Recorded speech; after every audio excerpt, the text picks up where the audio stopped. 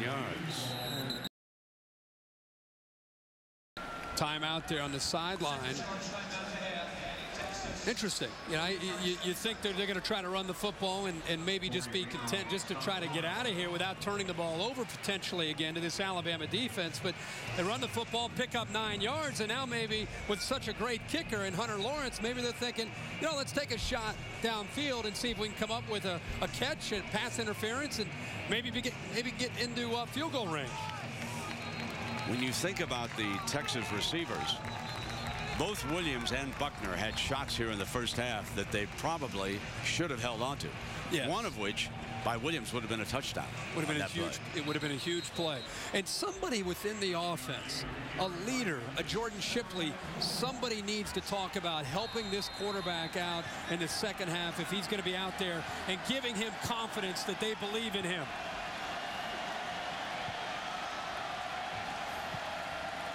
Here's Gilbert, that inside shuttle pass. Incomplete, or is it a fumble? Picked up by Dareus. Dareus in the air. Dareus going for the end zone. That could be a touchdown.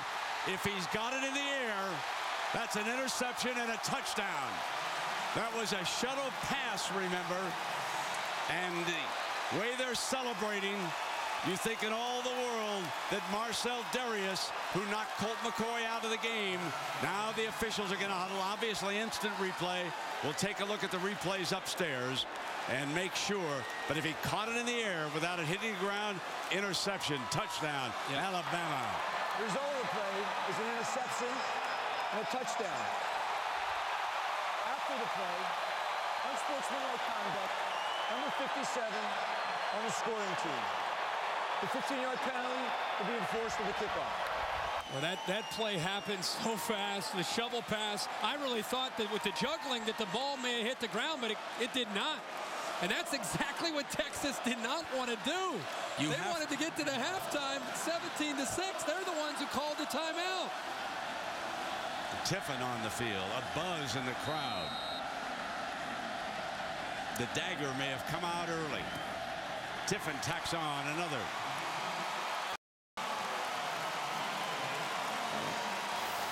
And even the play call with a shovel pass, you're going to think that the worst case, Monroe's going to drop it and it's incomplete. The ball is bouncing all around. Right there, I thought it may have hit the ground, but no chance.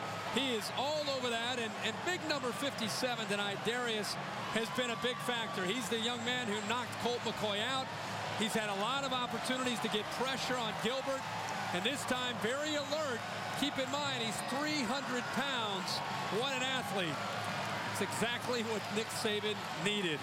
That's what he's been waiting for. An opportunity to get the freshman to turn the football over, and he finally got it. 24-6. Marcel Dareus out of Huffman, Alabama.